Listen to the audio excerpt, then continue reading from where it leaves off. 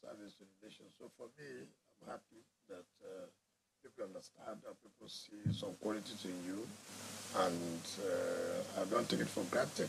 But to say that we're quite happy that we're part of the journey so far. We have you taking a number of reforms, and insecurity actually topped the list.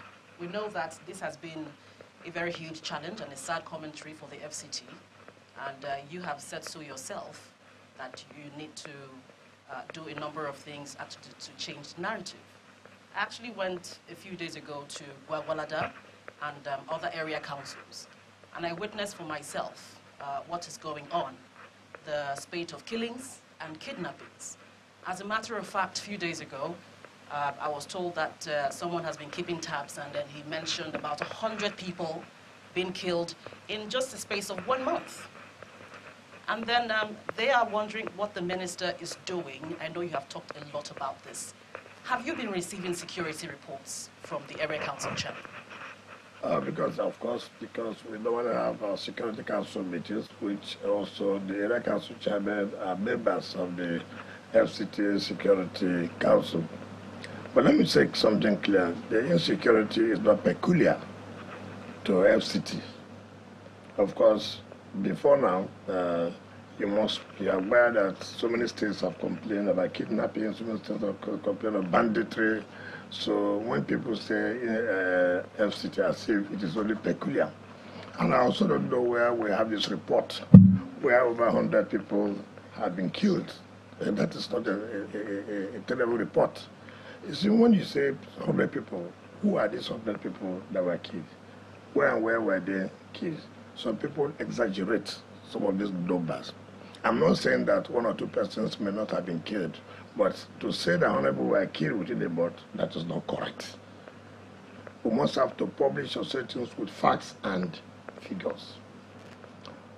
As I came aboard, of course, like you know, one of the priorities of this administration of Tinubu is security, protection of life and property. Of course, no government can be serious if you cannot protect life and property. And that is why, for us, we have to key in to see how we can reduce the level of insecurity in FCT.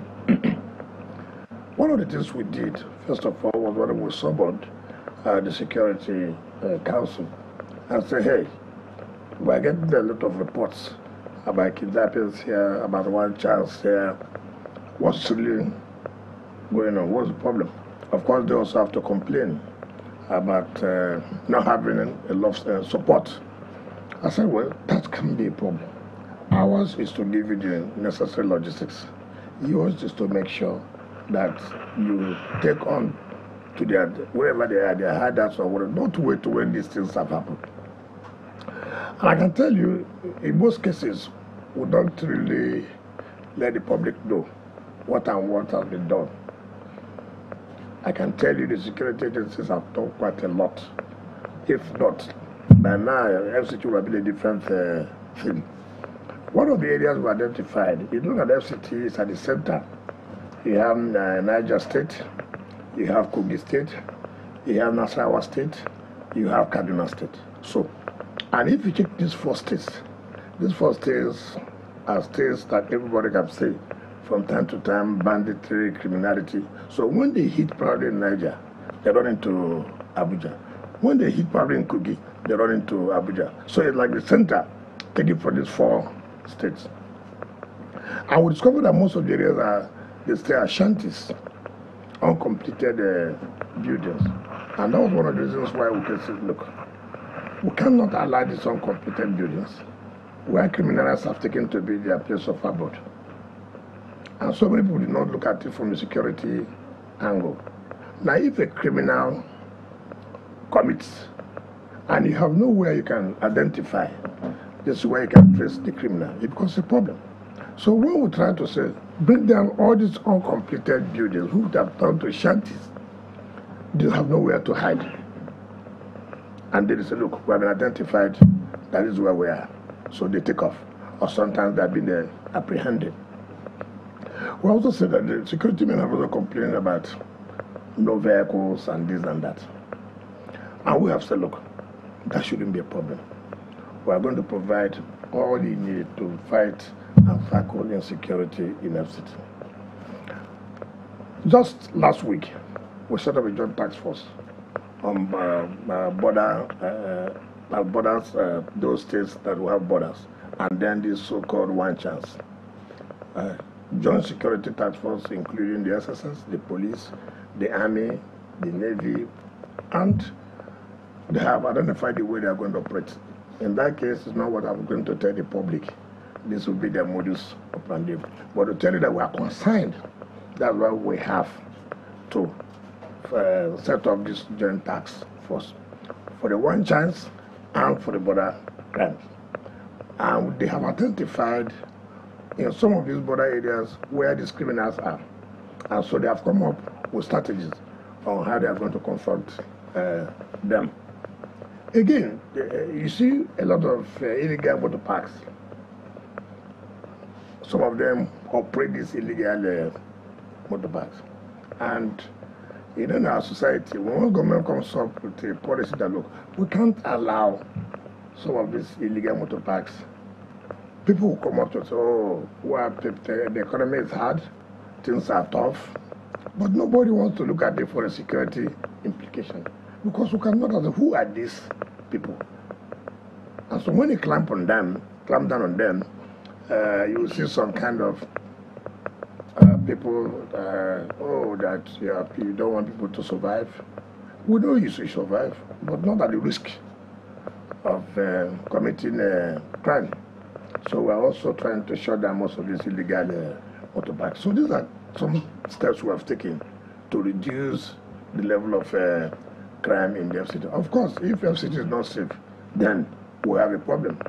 But you can comparatively say today, what it was is not what it is. And we believe that by the time we provide all these logistics to the security agencies, you will attest to the fact that we can really say freely we were safe in FCT. But it's a priority that we cannot compromise at all. Okay, Honorable Minister, I still understand the issue of insecurity while you're dwelling on, because it appears you're already unveiling some of the master plan that a lot of people have been talking about. The worries of many people in some of these areas that you may want to address is the plan for resettlement.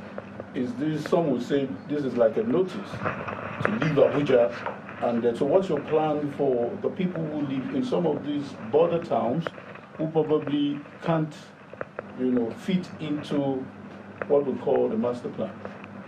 Well, this issue of resettlement, for me, it has become a fraud. No respect. As at the time the FCT law was promulgated, and you know that most of the indigenous were settled. Now some of them refuse to move out. And government, when it takes time, you come up like, oh, we have not been the settled. Government said they will settle us.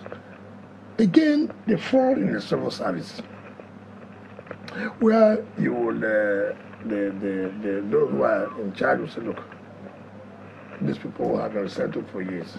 Can we have the documents? The documents are not there. And so the people now who legitimate claim that they have not been settled. You can't believe it, even in Asokoro here and in Matama. Would you believe that people are still claiming as indigenous inside Asokoro that they have not been resettled? So when you say those that, okay, look at what we're doing now. The second runway by the Ministry of Aviation. The FCT acquired the land for the second runway before I came on board. Now, that runway, which I think today, they're flagging off today. Now, that runway was to be done within 1 year, and money was already paid to the contractor. The issue of settlement. Normally, it is FCT that acquires land for government agencies. All land belongs to the FCT. Ministry of Aviation went on their own to to do valuation, the government will pay over 2-point-something billion naira.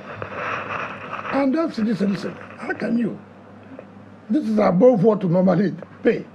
We can't pay more than 800-something million. But if you do that, then you are going to cause crisis when it comes to other communities. And so that project was stopped until we came on board. And then they talk about, look, what about the community? How do you resettle them? I said, yes. We went in there and we solved the problem, and they have been resettled to another area. So there's nowhere government will go and do something and it affects the communities, and government will not pay for the resettlement. So when you hear these issues of resettlement comes from today, tomorrow, there's so many scams, going on. And we have to be careful, because they have used this to always see how they can, default the government. Well, how porous does it make the city, given that we have this huge urban-rural drift? Well, you talk about congestion. And that's why we are saying that, look, we are not only going to now concentrate in the city, we are also going to move towards the other area councils, so that encouragement of leaving the area councils to come to the city will no longer be there. And where are people? Because no infrastructure, no roads. And that's why Mr. President has directed us that, look, as part of the emergency, what we are doing now, we are doing like, we have taken each area council to provide a number of routes that will take the next 8-9 months. We must have to do it so that people can feel comfortable that now development is now moving towards the area councils, not only concentrated. And two, we are going to open up other districts.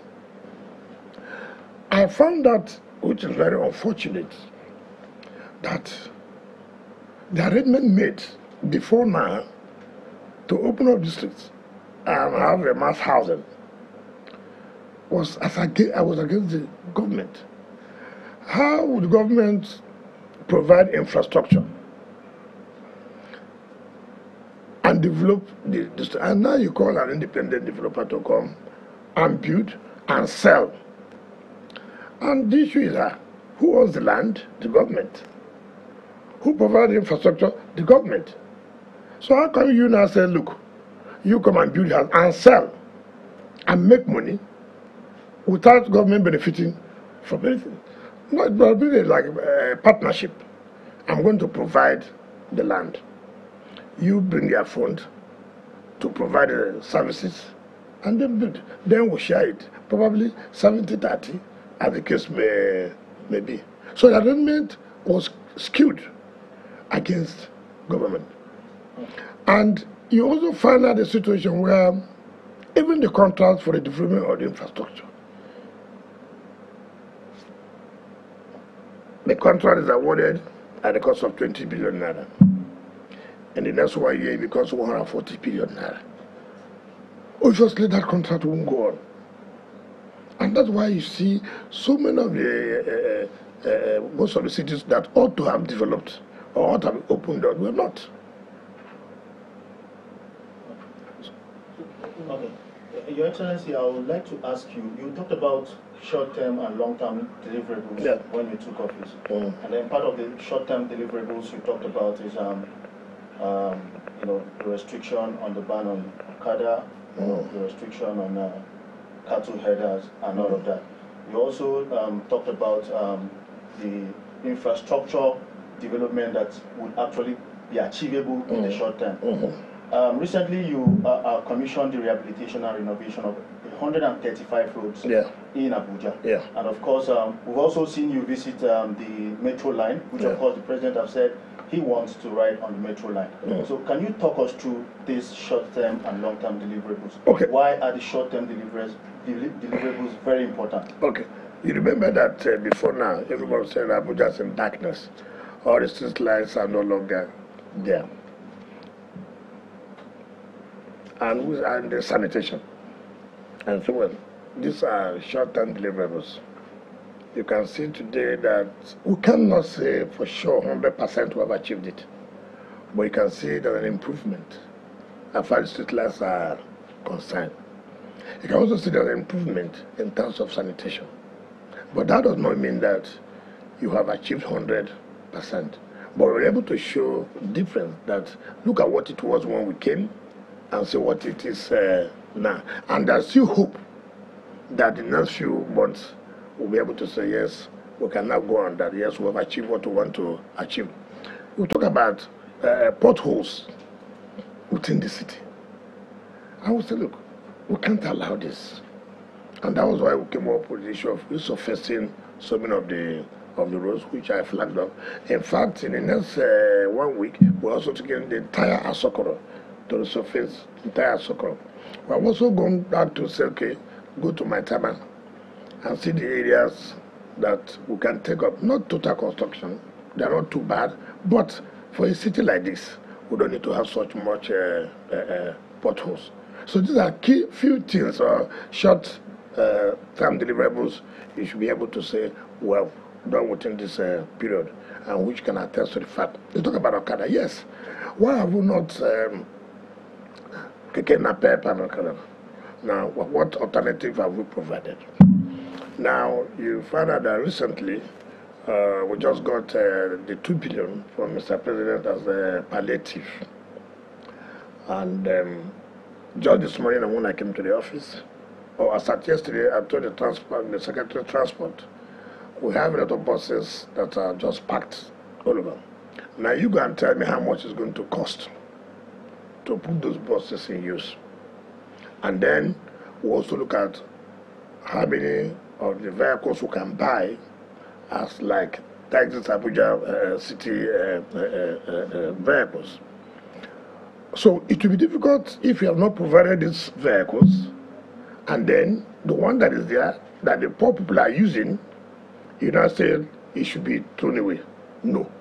So what we have done, once we get these buses and we have repaired the old ones, then we'll be able to say, listen, we can now take you out of this area. We don't need this within the city.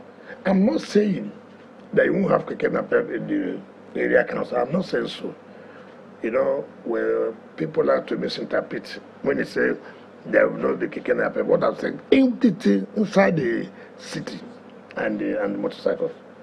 But we provide these vehicles that be alternative to our people. But if you don't do this, it will be difficult for you to say, okay, let everybody go. You must provide an alternative, particularly as it affects the common man. So that is what we're doing, and I believe that in the next few weeks the procurement process would have been completed. Then the repairs of these our buses would have been completed, and then we'll bring them out free. So that's what the president said. Look, subsidies, no need of people paying. Let it be free transport for particularly the poor ones who come from very far to work and going back. So that's what that's. I also did not say immediately that the cattle area will not know. This is all I said. We will not allow, and it cannot be done within 1 month or 2 months. It has to do with consultation and talking with people. Let them understand what you are saying. You are not saying that you will not allow cattle inside Abuja. I never said so.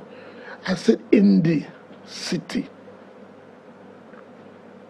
The Federal Capital Territory includes the area council, right? And so many people went and misinterpreted it and then said, oh, I said cattle will not be allowed in the entire Federal Capital Territory. That is not correct. But what my concern is, look, there's nothing in the city that you will say there are no grasses or whatever. These are flowers or grasses planted for the beauty, for the landscape of the city. How will you allow cattle to come in and begin to destroy those flowers you have planted? Too, it doesn't look nice, even as foreigners coming. But that to provide areas where they can have, pasture them, have their food to eat, there's nothing wrong in that. That's my argument, that's my position. But people will always say, look, go, Of course, politicians, they're always looking for one loophole or the other to capitalize, to see that you have a confrontation when you're doing it for confrontation. So we're discussing with stakeholders for them to understand why they should support our position. So you haven't started enforcement of that? No, well, because you have to talk about consultation very well, and it is not easy. It's not easy if people have different understanding. We're in a country where politicians who do not mean well for the country will find whatever means to see that things don't work out. Religion, ethnicity, has always been used as a divisive tools to make sure that things don't work. Take, for example, when I was the governor of Rivers State, because of politics, it was all over the social media, all over the country was raging that I demolished a mosque. I'm sure you may remember that the situation then. I was just wondering, where is this coming from? When was this decision taken? Where was it taken? And I summoned the permanent secretary then to say, well, where did you people go to destroy a mosque? I said, which mosque? There was no destruction of a mosque. That's okay. It had to take the former governor of FCT State, who was then the chairman of the Nigerian Government Forum, Dr. Fayemi, to come down to Port Harcourt. And I took him.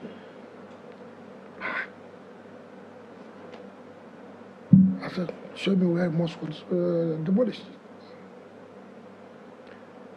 He shook his head. I said, we have to be careful. Instead of you to talk about how our country is going to move forward, we always bring in divisive tendencies.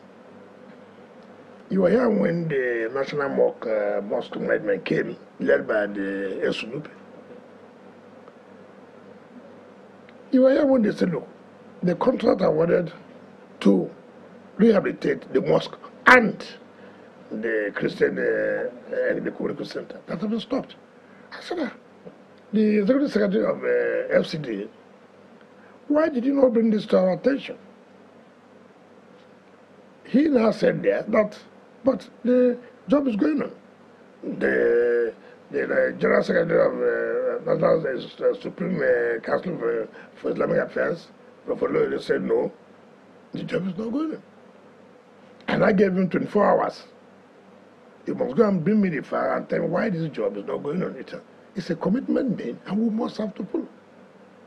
But if you read social media this morning, that I have directed him to make sure that the demolition of the mosque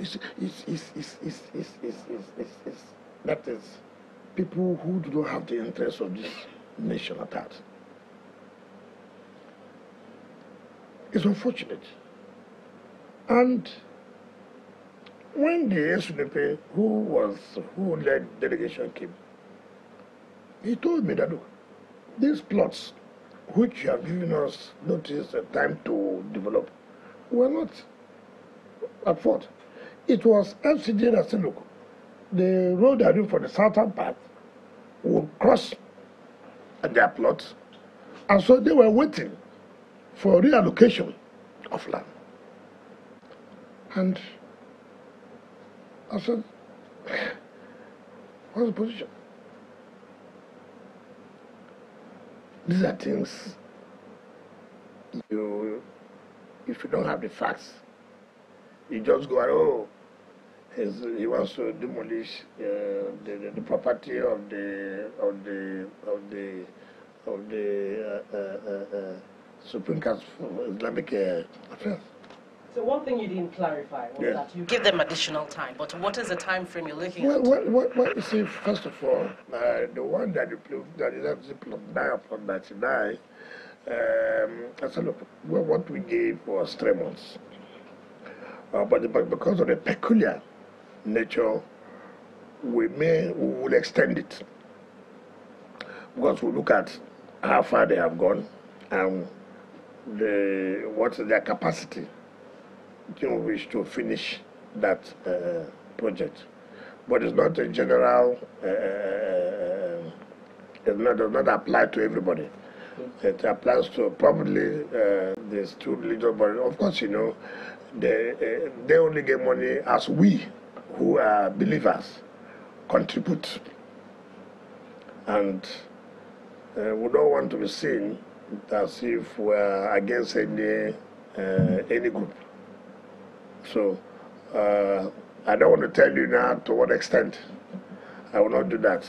But all I know that having that appeal to us, we have agreed that we have to extend their own term. Let us not take you back too much, but to exhaust the issues of insecurity that we spoke about and infrastructure. You mentioned the issues of uncompleted buildings being havens to criminals. Yeah. Recently, we understand that the FCT says it will soon begin a post-development audit of houses in the satellite towns in the 6 area councils. The exercise, we understand, will take in about 15 satellite towns. Is that the target in terms of having getting to know exactly what we have in those towns? What is exactly the direction in terms of this post-development audit that you're embarking on? No, you are talking about insecurity, or you are talking about the post-development audit? The post-development audit, are we looking at just the completed? Is it going to take in all the infrastructure in terms of we were talking about buildings that are not inhabited and not completed? Are those? Is that part of your thinking as well? I want to talk about insecurity first, that including all the uncompleted buildings. Now this reminds me, yesterday, I got to find out that there are so many uncompleted buildings by government, which was a letter that the government has sold out to people, and which is not correct. Do you understand me? Which is not correct. I directed those concerned that let me see the documentation of the properties of government that are sold. And those that have not, those are the foundation level, those are roofed, and then they've just abandoned it and said it has been sold, which have not been sold. Those areas too have been taken over by miscreants and criminals. So our intention, one, not allow them to continue to stay in those areas. 2, complete those buildings and then give it out to Nigerians. And that, of course, will help in increasing the housing opportunities for our people. So you have property littered left, right, and center outside the city, a satellite town, uncompleted. So if you can come up genuinely, that's okay, you have no funds to do this. Genuinely, people are willing to take over the place and complete for themselves. But not where you sit down and say it has been given out. Not knowing that you're only keeping it for your own self and then sell to people.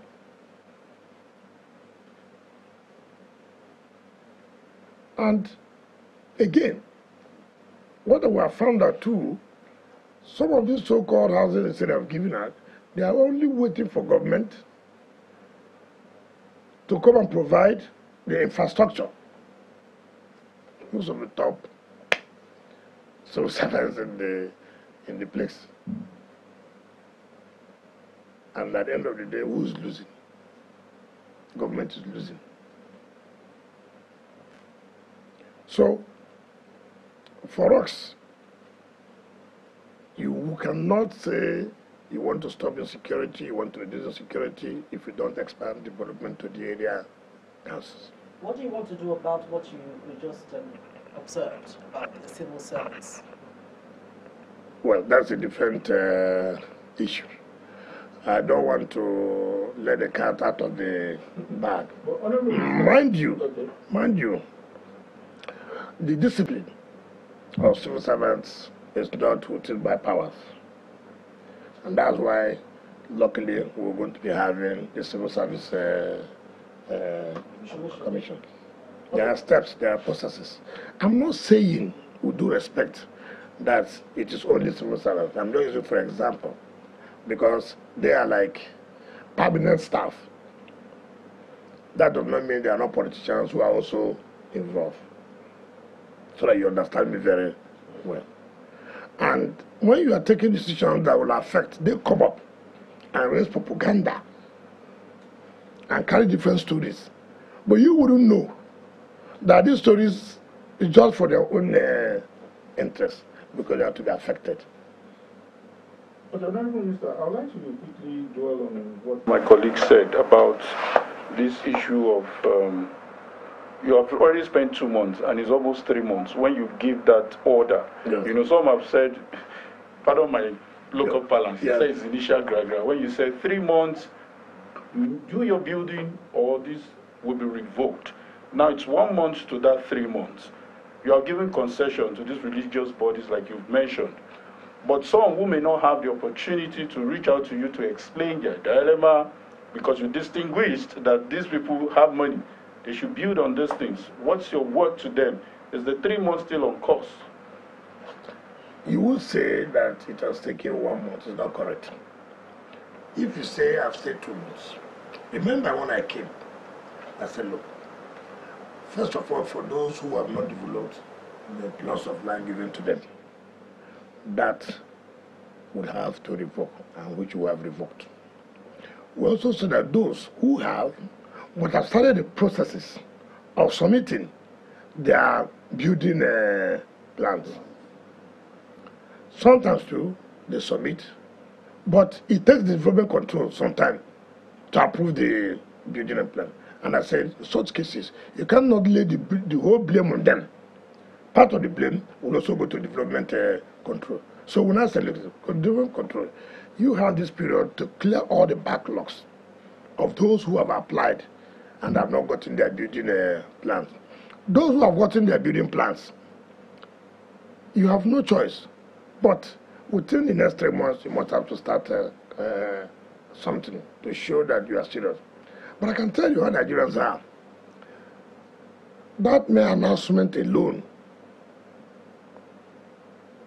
go and see those who have had building approvals. They're all over the place building. That's Nigeria for you. So you would have asked, if we did not threaten, it means nothing would have happened. And don't say, when people say initial gara, they know the kind of person they are talking about, not to me. They know the group of people, they know that initial gara for what? Like you may say. What I'm going to do, I'm going to do. What I will not do, I will not do it. So if you want to test whether we have the will to do what we have said we are going to do, just try. We have advertised that, look, go and pay a ground rent, right? Now 2 weeks. If you don't pay a ground rent, we will reform. It's not what I'm saying. Today we have given another 2 weeks for those who have not complied, right? If these 2 weeks passes, don't say, like you said, we have given 2 weeks, nothing will happen. We did not, we have given another 2 weeks, nothing will happen. But I can tell you something will happen. And then you will see complaints. They will be sending people to you. Or talk to him. There's nothing to talk to me. I mean, simple compliance is a covenant you have with government for government to have given you that place. That every year, this amount of money should be paid. How much is it? Check all this year, for example, some 100-something thousand naira a year, some 50-something thousand naira a year. And then you will not comply for more than 10 years because nothing will happen. mean, I've never seen a country like this where nobody thinks that something will happen. Oh, I've always told you that the mere fact that nothing happened yesterday does not mean that nothing will happen today. The mere fact that nothing happens today does not mean that nothing will happen tomorrow.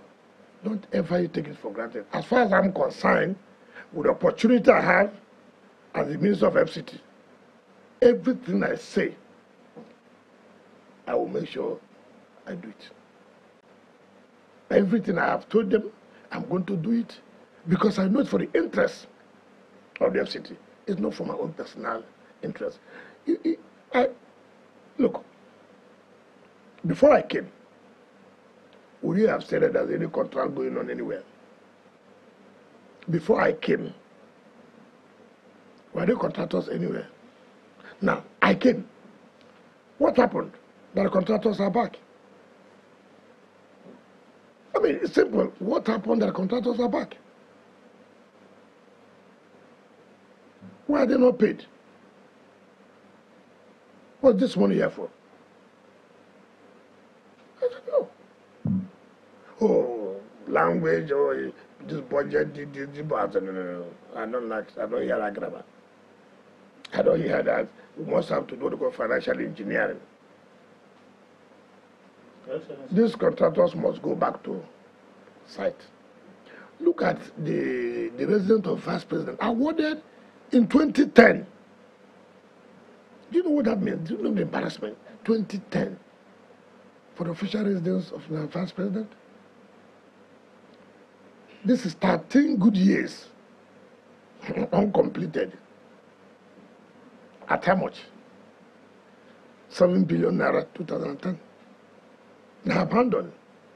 Now go and see the variation just very certain for 13 good years.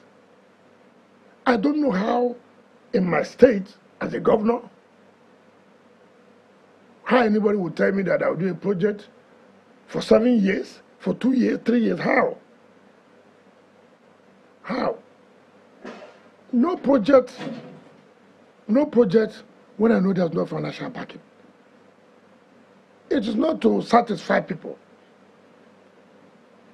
And when I came on board, I made sure that, look, even projects that were awarded by the previous government, I never abandoned them. Because the government is a continuum. It is public funds. And I made sure I acknowledge that this project was started by the previous government, but we have no choice but to complete the project. And that's what we are doing now, as directed by Mr. President. We are not going for any new project. Just because, except when it is very, very necessary. Except when it is very, very necessary. And that's the difference we're trying to show. Okay. Excellency, staying with the abandoned project, you visited the Millennium Tower. Yes. Of course, it's one of those projects that have taken years, and up till now, we're yet to see any meaningful progress with that project until you came on board. And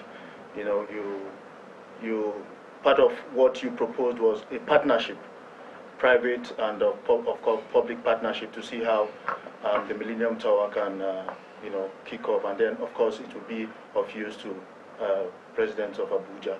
But I would like to ask you, a handful of abandoned projects, how do you intend to fund all of these projects?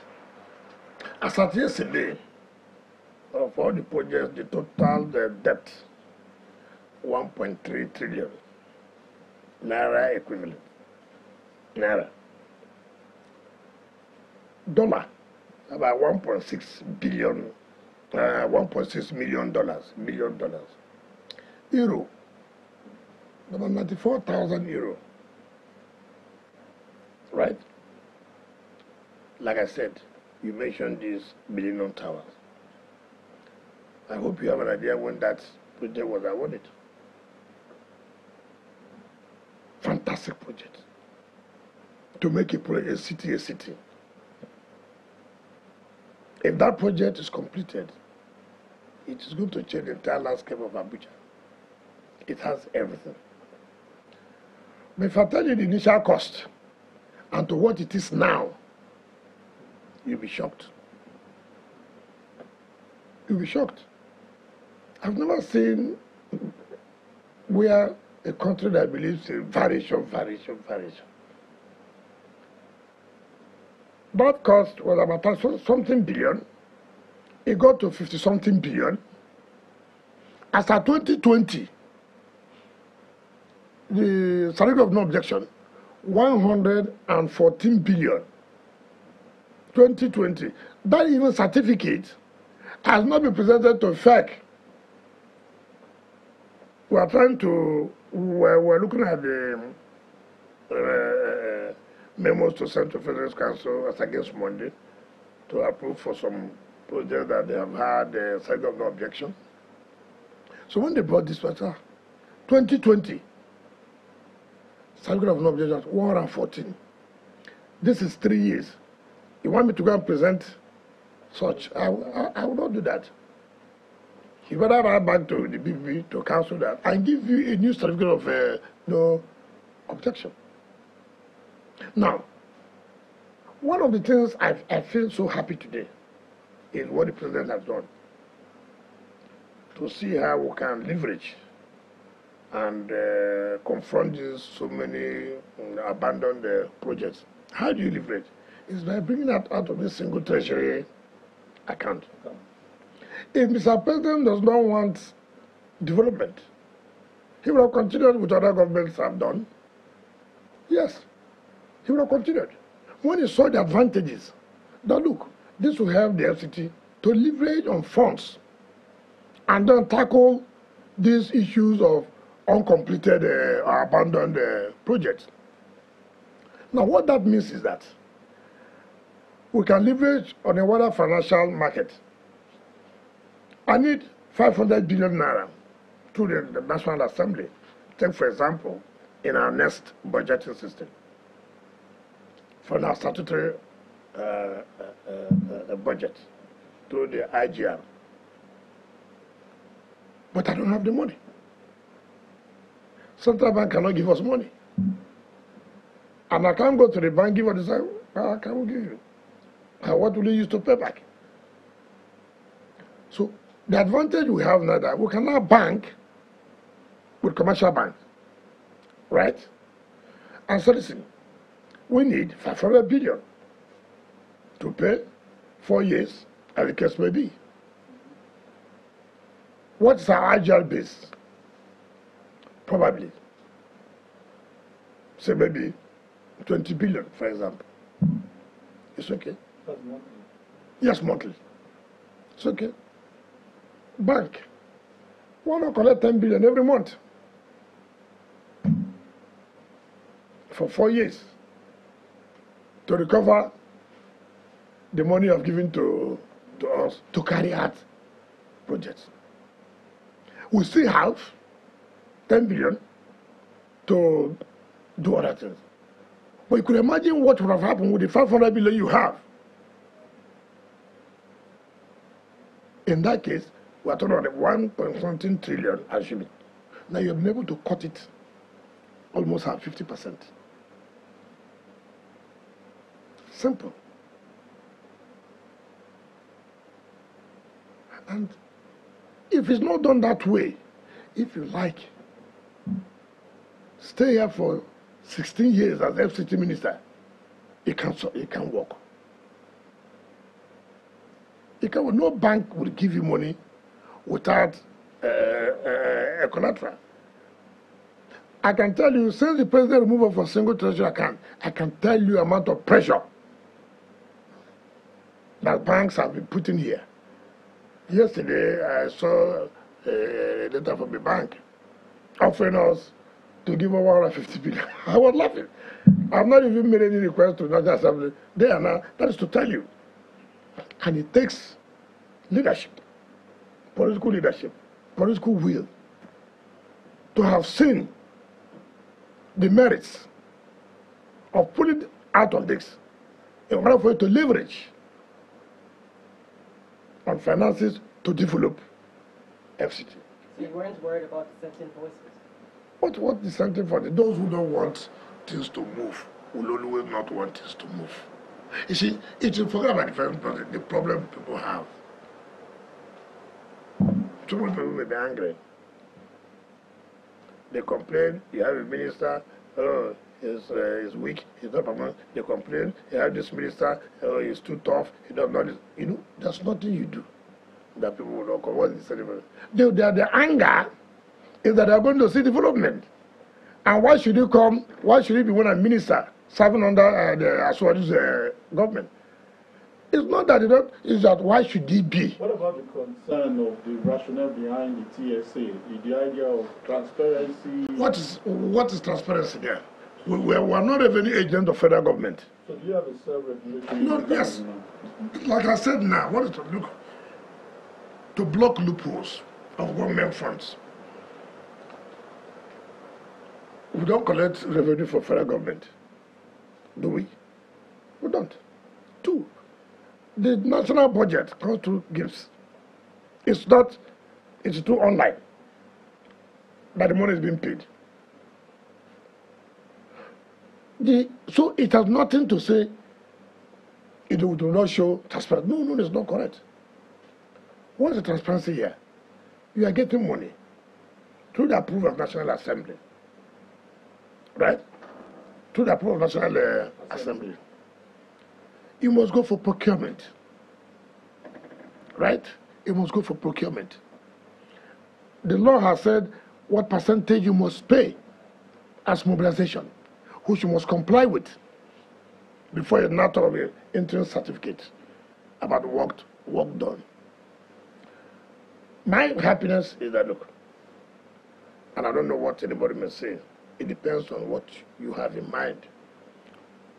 Since I have the confidence of Mr. President to do this work,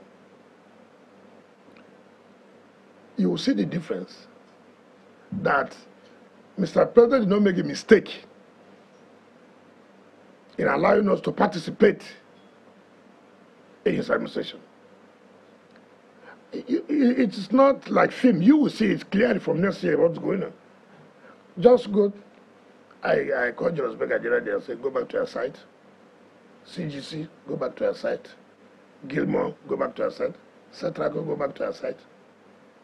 And I said, look, can you finish the projects before the 1 year of Mr. President? He said, yes. You are sure? Yes. Can you commit yourself? Yes. Take the money. All I want is people are happy that under Mr. President's administration, Abuja has taken a different dimension. That is just what we're trying to do. Make people to be happy. Give them back that renewed hope. They have lost hope since. Now that hope has, look, we can now believe, yes, there will be development in FCT. And it is clear, a man who has foresight, how can there be, how will we access funds? Look at the loans. They said FCT took for the metro line to China loan and this. Have we paid our own counterpart? Where are we going to get the foreign exchange from? Where are we going to get it from? Two, the budget have also been funded. Yes, Gloria alluded to something about civil service. I mean, civil servants. Yeah. You said you won't let the cat out of the bag. But we would hope that we'll just dip into the bag a little bit, in the sense that the FCT Civil Service Commission is supposed to come on stream. The Joint Action Committee members of the Joint Action Committee said this has been in the works for over 20 years. Yes. How are you able to push this over the line in 2 months? It's not about me. It's about the president. It's about the president. You see, he understands the system. When I went to him, look, this law has been there. It's just implementation. Initially, I thought, because he posed the question, I thought he was not going to approve it, not knowing that he wanted me to explain more. And I said, sir, you have the Renewed Hope agenda. What is the hope we are giving them now? What is the hope? You said you didn't need the hope agenda. These people cannot have career progression. These people have lost hope. You can imagine where you want to be a judge, and your aim is to get to Supreme Court, which is the apex. You're a civil servant. Your aim is to get to the permanent secretary, which is the highest. But you're stultified. I can't grow. I will only earn as a director and go. Would there be a commitment? Would there be that passion for the job you are doing? And he laughed. Mr. President laughed. He said, this is what we're talking about. And look at the reaction from the civil servants. Oh, I can be a permanent secretary now. I can be a permanent secretary. If I don't, not because there was no hope. Maybe it didn't get to my own turn. But civil servants of the FCT can now say, I'm going to work hard. My idea, my intention is to be the permanent secretary. There's nothing you can do in life. That's the look, giving somebody hope. And that's what Mr. President did, to bring back the hope. Don't worry, your hopes are not shattered. No, they're not shattered. No, I will not allow it. Go and implement this law. If there are challenges, we'll see that. But go and implement the law. To bring back the hope of those who have lost hope. That is leadership. That is political will. There are those who may not be happy about it, who have tried to scuttle it for their own selfish interest. I can tell you something. There are directors here who are senior to the permanent secretary posted here. Yes. There are directors. Now they are still director under the office of permanent secretary. But yes, you asked, what was the rationale behind that before of now? course, you see, when people don't want to do the right thing, everybody knows that, look, okay, you see, you have FCT Police Command. Why are we having FCT Police Command? FCT is supposed to be seen as a state. We're having area councils. Do you understand me? FCT employs people here. The civil servants are not brought from the ministry down here, no. No. So many people think that, oh, there are those who are at the top there. If we allow these our powers, I've been taking what powers? It's not about you. It's about the institution. How to make it work. It's not, I would have been the one that would have posted a PAF sec to that place. That is all. Nothing more. And that's the crisis. And for me, that action taken by Mr. President, I will give all my best to actualize the renewed hope. Because what I like in life is I'm working with somebody whom I know is committed to the work, whom I know that wants to achieve it, and not giving excuses. I mean, I can look at you, I can see whether you are serious in this or not. These three things were done in one day. The whole FCT has no women have no role to play. You have mandate secretary for this, mandate secretary for that, but nobody talks about women. And part of his priority area is inclusivity. Don't exclude people, women, not only women, youth, don't. And he didn't waste time. We made a memo to him. There's a need to have mandatory for women. Approved. look at the joy in women.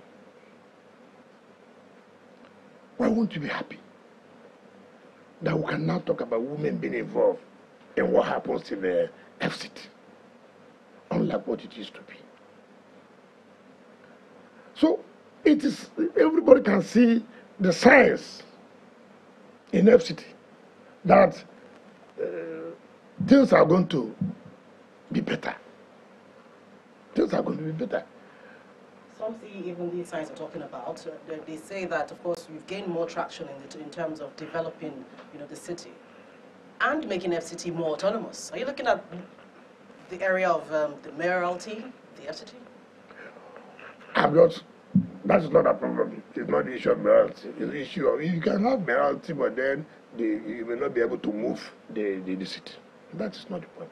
The point for me is having the advantage of the opportunity to develop the city.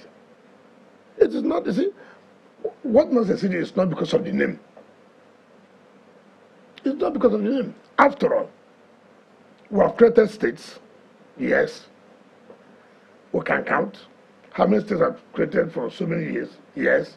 What is the level of development? Development is you.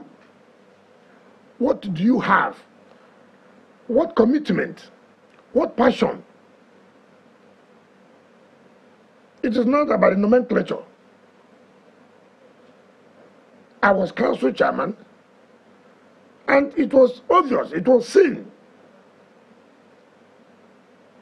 And everybody saw development in that local government. Everybody saw it. It is not a question of whether some people tell you we don't have money. It's not that. No money is enough anywhere. No money is enough. The little you have, you should be able to make use of it. And you see the people would know that, oh yes, we're happy. We have seen the $10,000 that Naira he has gotten. He has spent not less than 8 Naira. And we can see it. And that is what we want to say in FCT. If now the president has given us opportunity for us to have access to funds, can we see the development? Can we see the infrastructure growth? That's what we're talking about. That's what Nigerians should say. President has done this. Have given you this opportunity. Can we now begin to see the development, the changes in FCT? And that's what we're trying to say. The idea of naysayers, I don't know whether you're aware, the Human Rights Writers Association of Nigeria have even written to say that they want to question the rationale behind the mandate secretary for Women Affairs Secretariat. And part of the things they mentioned, coincidentally you even talked about it, that why women? Is it a political patronage? That this happened a few days after you visited the First Lady. I'm just putting it out there for you to respond. And for them, they believe that this should be about family affairs, that women are practically doing well. Let me tell you, I've been in governance, I've been in government. I'm not those who don't sit down. And so because I visited the First Lady, I mean, that was a political patronage. You see,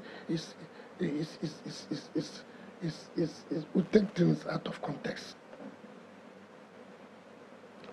I have a right to visit the First Lady. We want to partner with you. I want to make a memo.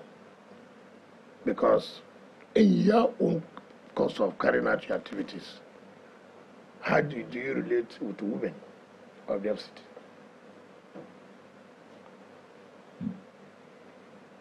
And she said, look, that would be wonderful if people can do that.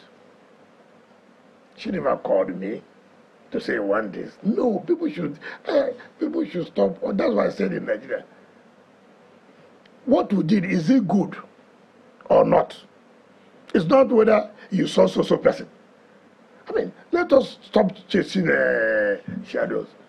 This action taken, if it is good, and will help to include the women in the affairs of government, why not acknowledge it and forget where the idea came from? Assuming do not conceding that the idea came from the First Lady, and it is a positive thing, why not be happy? Why would he say, oh, because it came from the First Lady? What kind of, you see, these are the things I don't like to listen to it. I don't even hear about it. I don't give opportunity for anybody to even tell me about it. Because it doesn't make sense. I'm focused. This thing, will it help? In which way will it help? That is our concern. Forget about who brought the idea. Talk about the relevance of the idea and how impactful it will be. My enemy, I can listen to my enemy talking. And that's how he has made a point. I take that point and go and walk. It doesn't matter because it came out from my political enemy. If that point is going to help me to achieve whatever I'm going to achieve, I add it. After all, when they are praising me, would they know where I got it from? Would they know where I got it from? No. The man father have political opponent does not mean that they have no good ideas. I may not go directly to them, but I can watch them, monitor them, and take the good ones and add to the one I have and move on. And they'll be thinking, how did you come about it? This was the kind of thing I have in my mind. I just laugh at it. I move on. So Nigeria should take about the relevance, not the source. Honorable Minister, I'll still toe the line of my colleague. There are also those who believe that there are allegations actually that the idea behind revoking lands and all of that is to suit your interest. By suiting your interest, I mean, they are suggesting that you want to relocate or reallocate those piece of land to your associates. How would you respond to that? It's what they did. They are suggesting probably what they did. You know, if I tell you I listen to those things, I'm telling you lies.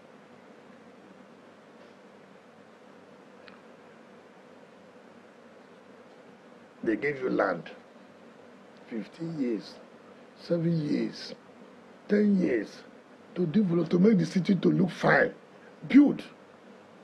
You abandoned it. It became a land speculator. Land that government gave you to develop the city for over 10 years. And then you want to sell 3.4 billion, 4 billion. And then criminals have taken over the place. And then I come to say, look, we can't accept this. If you don't want to develop it, too bad. We'll give it to those who want to develop. Because they are my friends, so what? Assuming they are my friends, are they not Nigerians? Who will intimidate me by you are doing it to give it to a friend? Who will do that? Who is going to listen to that garbage? I'm not interested in that. I mean, they should not, those politicians, they are going to say something, then they'll be shaking. You know, they are criticizing me that I want to give it to my friends. I should give it to my enemies. I should give it to... That's exactly what the Rufai said then. Look, if I give it to my friends, they don't develop it, I take it away. I'm not going to be afraid of anybody. So all those carrying those rumors are these political losers who are afraid of their shadow. You know, one thing I can tell you about this politics,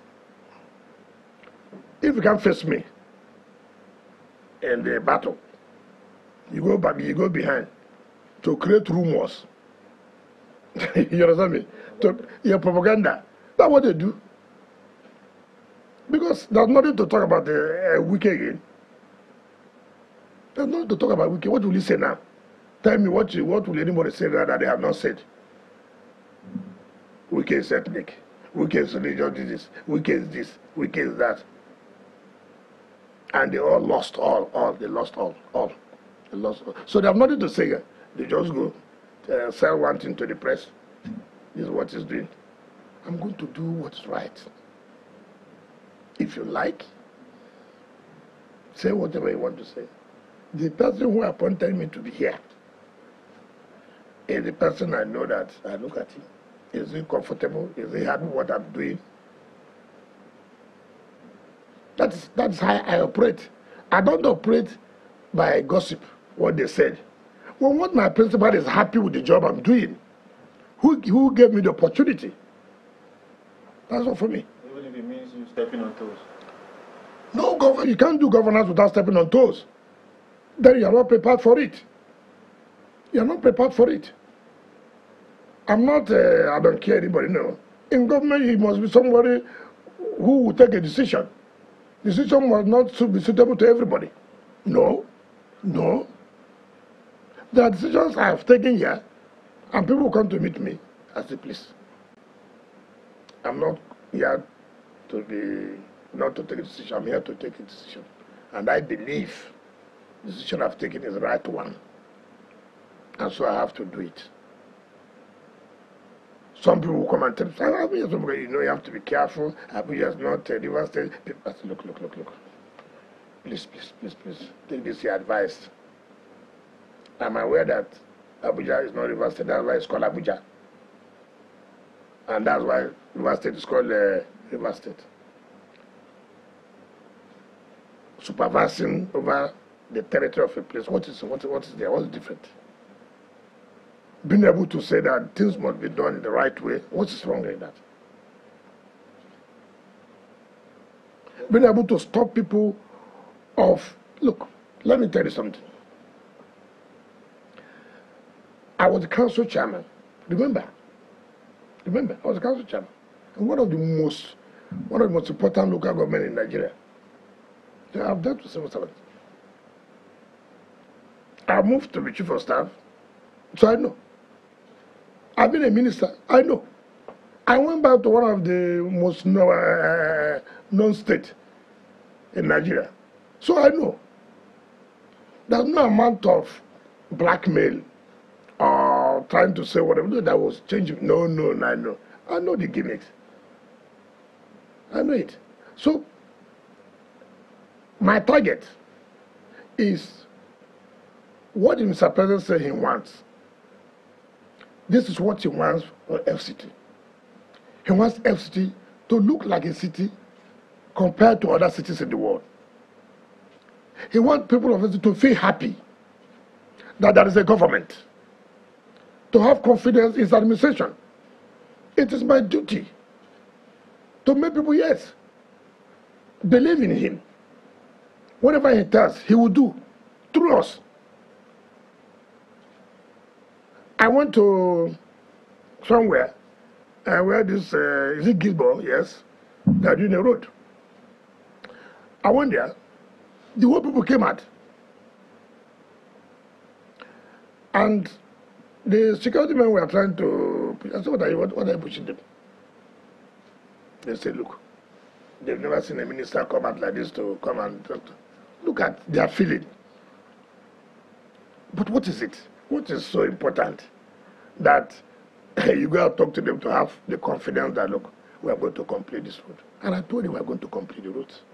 Have that confidence. Support us. We'll achieve it. And it will be for your own benefit. But if you don't, they will say, it's a lie. Very soon now, they will abandon the road. Nothing gives the people that happiness, that you relate with them. It is part of your job to communicate with them. Not only communicating by media only, no. One-on-one too. Let them see you and say, oh, this thing we are seeing, we are hearing on television, is it correct? So he had repeated it here. It gives you that confidence. And so FCT will not have problem with the administration of Ahmed Bola Tinubu. No. It is my duty to make them happy. I'm not, like I have said, I don't know who is party A, who is party B. I don't know who is ethnic 1, ethnic 2. I don't know who is religious 10 or I don't know that. All I know, the happiness of the people of FCT. So talking about making everybody happy, including your workers, recently you said the monthly wage bill, the FCT stands at about 8 billion. That's not factoring in this new wage increase by the current administration. So my question will be, are you seeing it as an albatross or an opportunity, in your quest to, ensure an healthy balance between capital and the current expenditure in your budget? Of course. This was what I did in Rivers. I said I was going to do 70-30. Oh, heaven will fall. I said heaven will not fall. Heaven will be at peace. That we want development than all these irrelevant things we're talking about. As I became minister, they brought me my entitlement, and I said, what is this? Is it so? What is this? I said, take it back. What? What is that? Frivolity. Unnecessary. Have you seen the budgeting system? What they put in the current? Buying a computer every year? But, oh my God, this body, I will channel it to projects, to development. That's what the people want to see.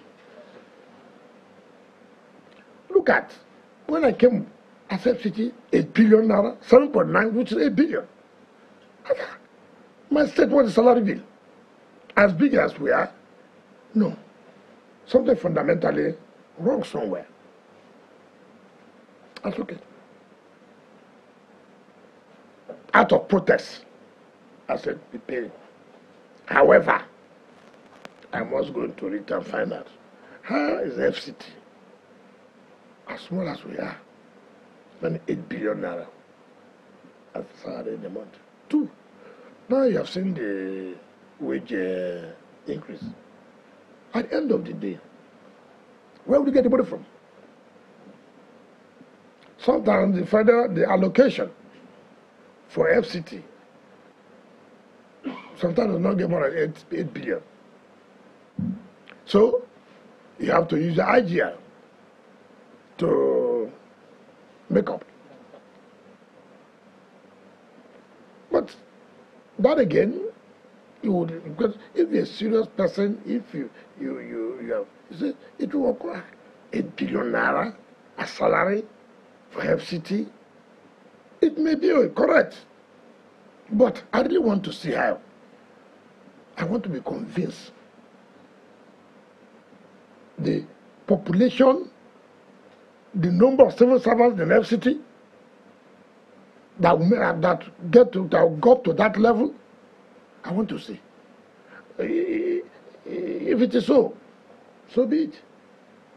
But I'm not going to just see the paper. No, I want to really verify. Minister, as much as you said that you don't mind listening to the voice of the opposition, you know, one of the things that you probably will help us to put in right context is some have said that this idea of minister of the FCT, you know, taking care of the civil servants appears very novel. That while you were in River State, Mr. Wike was known as Mr. Project. In fact, let me add your word, quality project. Yeah. You know, yeah. But is this an improvement of what you used to do? Because this one is vis-a-vis the welfare of the civil servants and also building Abuja. What was your story like in Rivers? No, that is not correct. Let me just tell you, people carry problem. I'm not saying that the welfare civil servants should not be taken. I'm not saying so. I challenge anybody as governor of Rivers. Have you ever heard, since I left office, that Rivers State was indebted to social amount of money? I challenge anybody. I challenge anybody. Have you ever heard that pensioners went on strike? No. No. It is not correct. I implemented the minimum wage. Yes, I did. The problem I had with the union was the chairman who wanted to use the money as a political tool. That's why he went around for Labour Party to be governor. I will fail her. Yes, very well. Didn't even get up to 3,000 votes. You thought that the election is general election is a Labour Union election. She saw it there. I've never had a problem. I built secretariat for the Labour Congress. I built secretariat for for Trade Union Congress. It has never happened. I have always taken care of the welfare of the world. Salaries are paid on time. What welfare do you want? That we should leave development of the state and then put everything for you. You want to do this program, you want to do that program, unnecessary programs. You don't want road to your community. You don't want the schools in your community to be in good condition. You don't want good health facilities. Nobody is saying that. Look, and whether you agree or not, if you spend 70% of your funds to recurrent, that country will never develop. What they're talking about, the development of the economy. How will the economy develop when there are no basic infrastructure? How? The infrastructure that stimulates the economy is capital intensive. You want the economy to grow, you don't want the rail line, you don't want the flyovers, you don't want the highways. You should just put the money in buying computers every year. Put the money, we are going for training in UK, this and that. Of what relevance is that training? General training, not specific training. Where you can bring back something to say, look, this is what I learned on this particular area. We just begin to sign our money, foreign exchange and travel. Then you come back, you go for shopping, you come back. Some people will not attend the stadium and sign them and go back. I mean, what kind of system is that? Yeah, enjoy the promotion that you're pushing for these current civil servants in FCT too. If I do what? The idea of promotion too. What was the report like? Well, why would it not be? I mean, when you are due for the promotion, they give you promotion. It's part of the happiness. Yes. If you are not promoted, how will you be a pastor? How will you be a director? It's promotion. You have earned it. I've gotten to this level.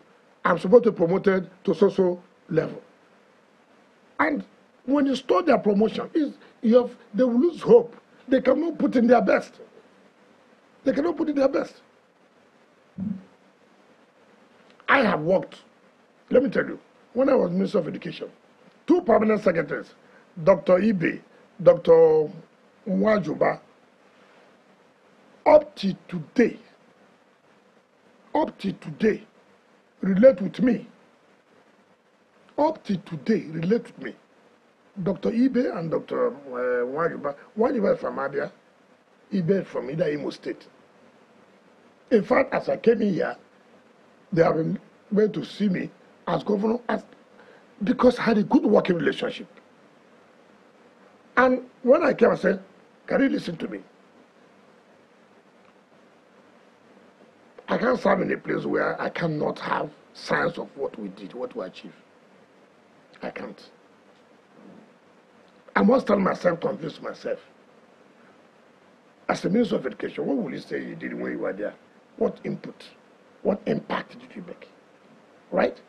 And the only way I'm going to do this, open there, look. I don't want projects to be stalled. I don't want bureaucracy to stall our achievement. I don't want it. I'm not stopping you from doing your work, but what I would not like, as I came into the office this morning, you saw me, I finished all the files, not mails. Not mails. Most of the things you see mails, consicle, you ask if what is the relevance of most of these consicles or audience with you or this and that. Vendor driven, I have an idea of this, I want to need to do this. These are vendor driven. I'm not interested in vendor driven. I'm interested in what we, in line with the Mr. President's agenda. It's not you coming with your own, no, not doing that. So I said, I don't want any file to stay a day longer. No, I don't want that. If I push out a file, you must also push it out immediately. When we approve the payment, yeah, I look at it, 2 days time, I'll call the DFA. Have you people paid? He said, oh, we want to send. He said, you want to do what? I stay here and sign out the file You don't want to implement it.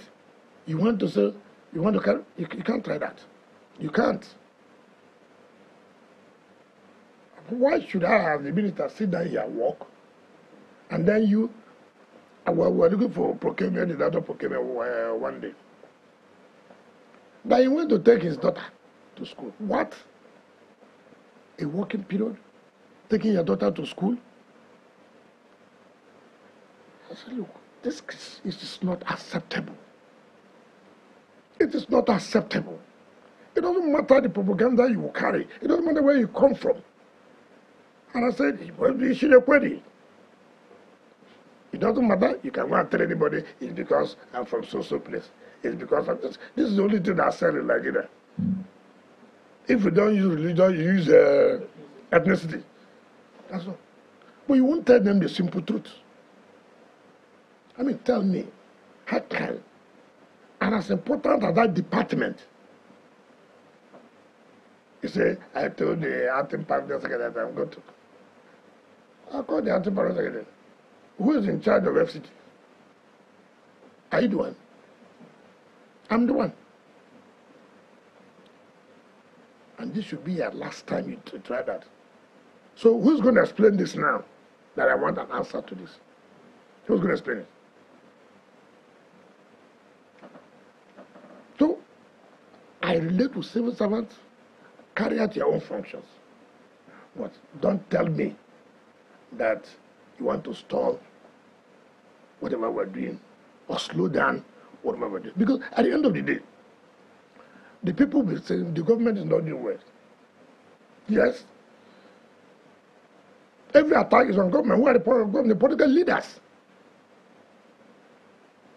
Would they say the civil servant administration they are not doing well? The civil administration is not doing well. It's not what they will say. It's not what they will say.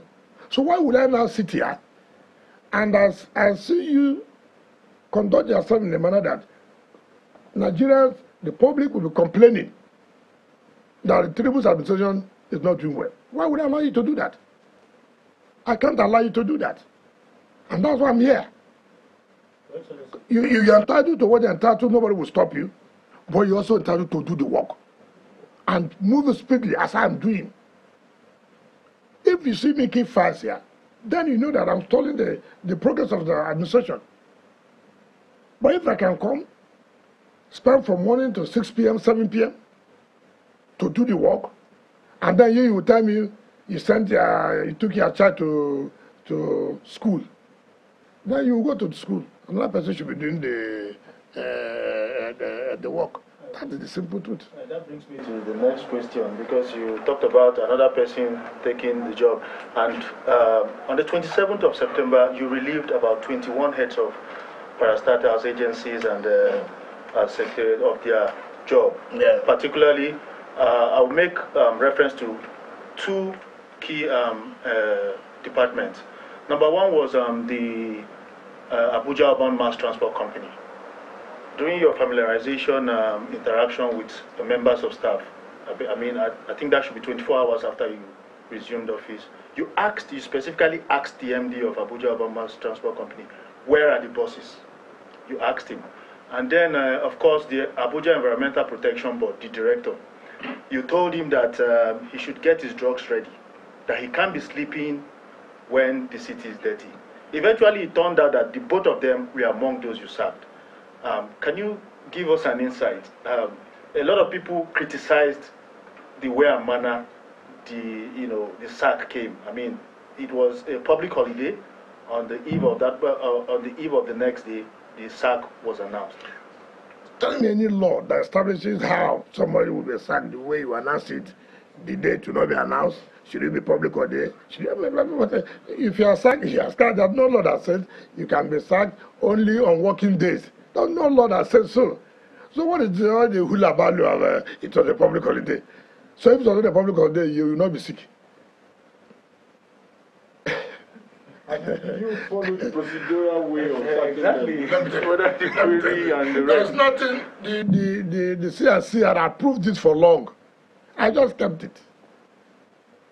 I monitor situation. And when I felt to my own thinking, I think it's time for everybody to now leave. Because they believe that nothing will happen. So you have to shock them. And we shocked them. Some people went and organized, and we are dancing. Oh, the workers are crying. Oh, we love you so much. Hey, look at that. You don't think that you can come and set that kind of a thing for people like us. If you like cry, let people come out. It doesn't matter. Honorable Minister, you have been very intentional. Sorry, but you know why I said this? Yes. As an appointee, even as a minister, I'm not an elected person. The CRC can wake up in the morning, relieve him of his duty. You must expect that. This is not tenured. The only tenure is as the president wants you. So you must expect it. And you don't have to say, oh, I'm going to die. No. You better prepare yourself. Anything can have unpolitical appointment. Something that you are not in control. Don't be too sure of it. When some other person has the power, then you must know that. It can be in the morning. It can be in the afternoon. It can be in the public holiday. So it doesn't matter. Yeah. You've been very firm about your, I should say, your idiosyncrasies and your actions. And we've seen you taking not just cursory looks, but very critical looks at all the sectors. Have you looked at illegal mining in the FCT? We know that, for instance, places like Karachi, Kuje, Pape, Buari, Kwali, among others, they've got precious minerals such as gold, marble, which are being extracted, quite, frequently. And we understand that top shots are the ones involved in mining this. is under what list? Under the exclusive list. Not under the state. And no state can stop what I call illegal or this. What you can do, in partnering with the Minister of Solid Minerals, you can partner together to tackle the illegal mining, which you have to protect, right? Even as a governor of a state, even though that petroleum or oil is not an exclusive list, that does not mean that if you see people doing illegal mining, you will not be able to report or try to stop it. But I have no power per se to say these are illegal people, these are not illegal, these are illegal people. I have no power. Because sometimes too, when the licenses are given, states are not notified. It's only when people come to report to you, you now go in there and say, look what I do here. So I think the President Minister of Solid is trying to have a collaboration with states and FCT to see how they can work together as to stopping this illegal mining. Like it happens in the oil sector, which a lot of people are involved. So it happens in the solid mineral area. So it takes a very robust collaboration with the Minister of Solid Minerals and state government and the FCT to be able to reduce the illegal mining of these solid minerals or the petroleum sources. Well, Honorable Minister, just to stay on what Gloria mentioned, when we look at the FEC meeting, we'll understand now it's going to be every Monday, and by way of reminding you, you're part of this government, and when we are having this meeting, Nigerians also want to know what are some of the plans that the government has in place, to really reduce the hardship, if not eliminate what people are going through.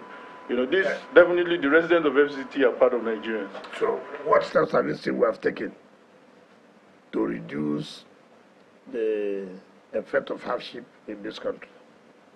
Remember, well, I'm not the Minister of Finance and Coordinating Economy who has that responsibility to talk on the overall picture of the economy of the country, because that is a portfolio. But if you ask me here, since FCT is part of the what do we do to reduce the hardship?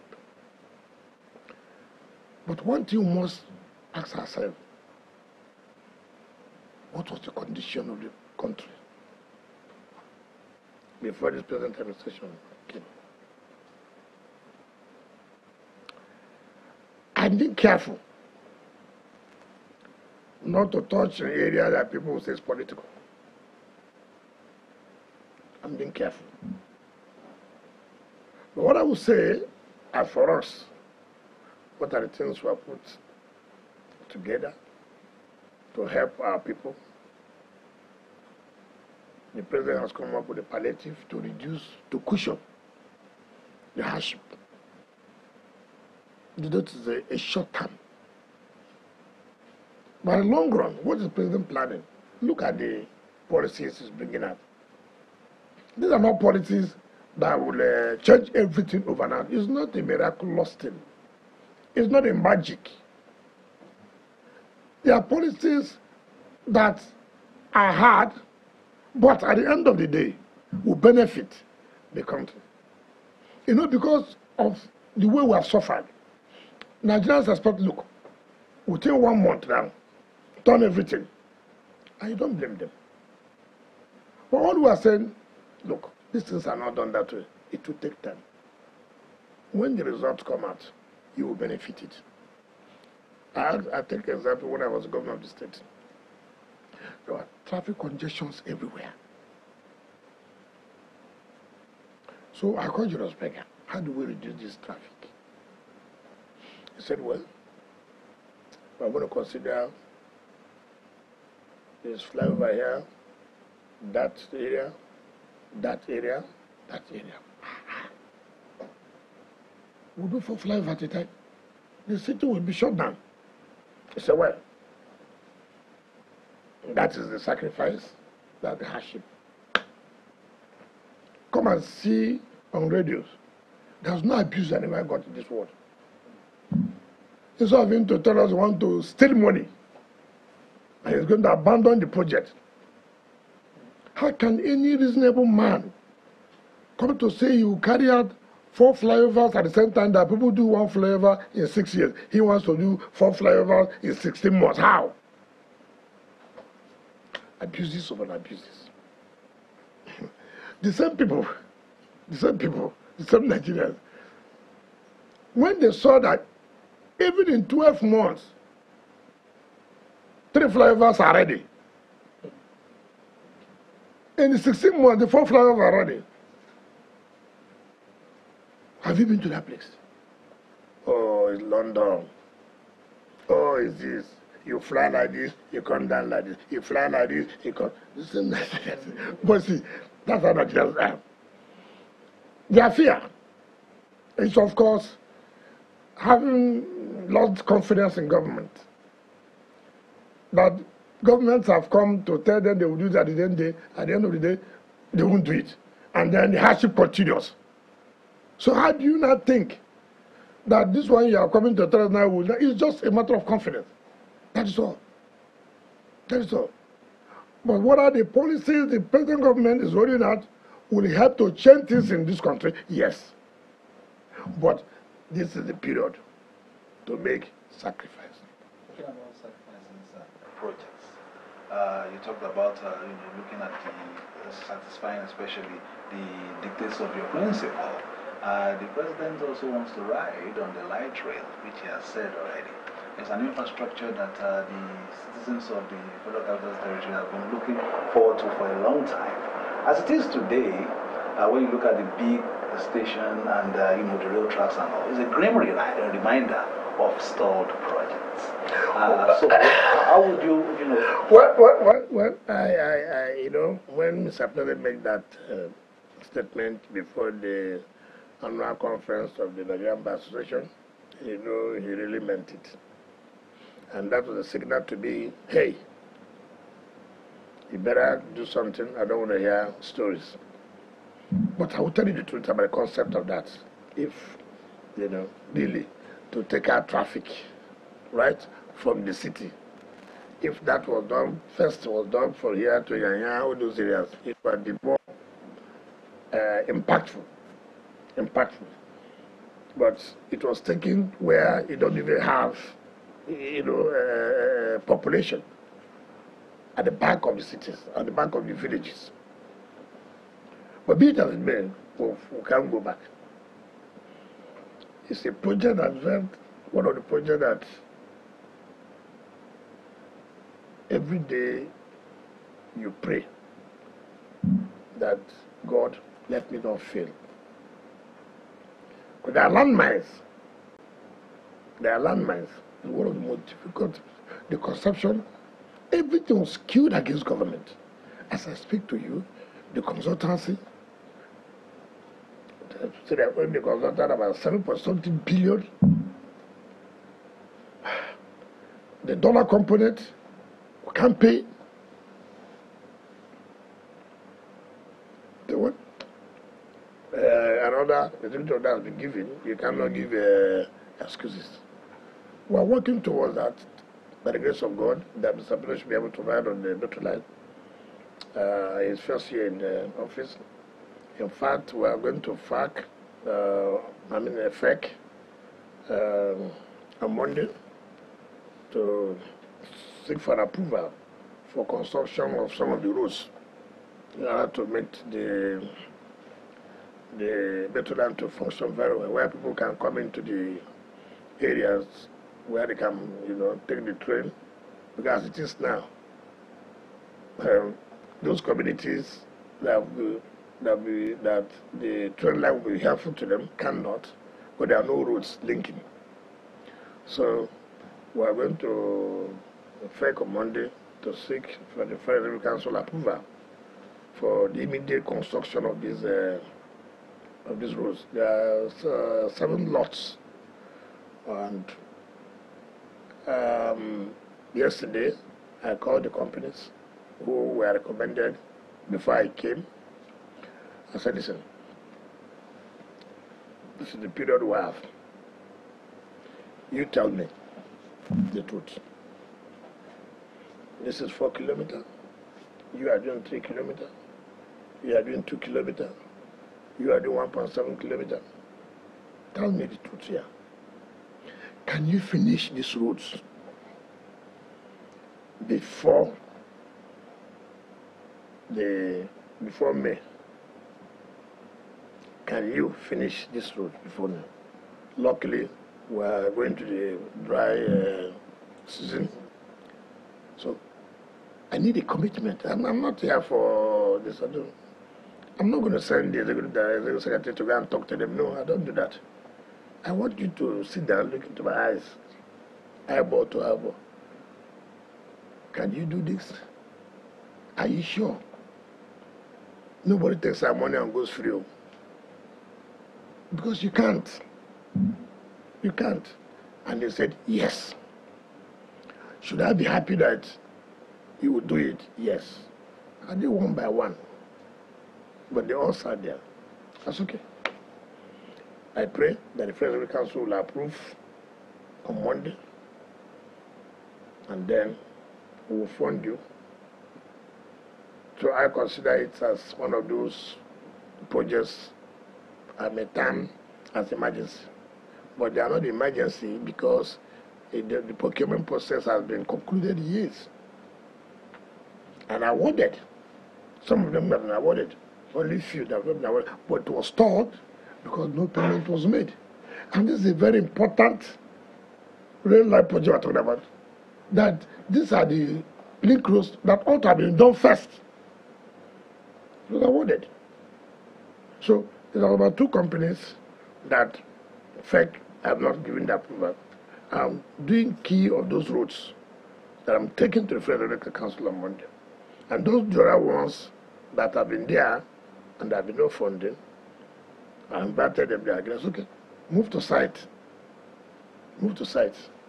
I assure you, you get your money by the grace of God from next week. But the point I'm making is an important project of that nature. Whoever or those who conceptualize it How would you have materialized without these roads? How? Where would the passengers pass from? The only place is that you want them to come to Abuja City. Do you understand me? That's the only way. If not, they have to come. There's no need, because they can't come. The only way they can come is by road. And yet you are trying to decongest the transportation system. Now, if you link up to the train stations, all they need to do to drive to the train station, and then the train takes them to the city. The communities are this way. The train line pass this way at the back. But if they have taken the first slot to do where this place, ECOWAS area, to Nyanya, you would have seen the massive the congestion.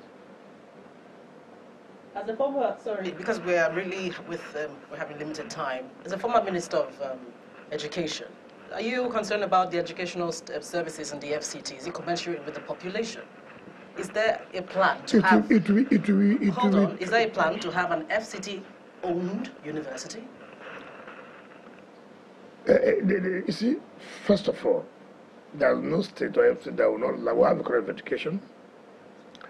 You also have to talk about the capital. If it is not about... No, but yes, it's good to have access to education. But if you have access, no quality, does it make sense? It doesn't make sense. FCT should be able to own university when the time comes, but not at this present, the present economic reality we face. It is not going to be possible. Let us see the ones we have. How far have we been able to make it function properly? Part of the quick things we are doing, we have chosen like 100 schools within the area councils, even though they are supposed to be the primary function of the area councils. But again, the children are our children.